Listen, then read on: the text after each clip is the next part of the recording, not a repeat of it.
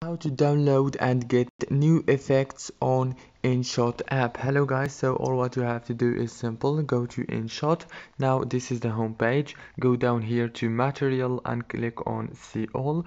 Now here all what you have to do is swipe right until you find effect option. Click on it. Now as you can see, you have many new effects right here. You can choose any of these and just click on it. It's free. As you can see, there is some pro effects, but almost here all of them are free. Now for example, if you want this one, click on it and now you will be able to get it for free. Don't forget to like and subscribe, and thank you for watching until the end. See you later.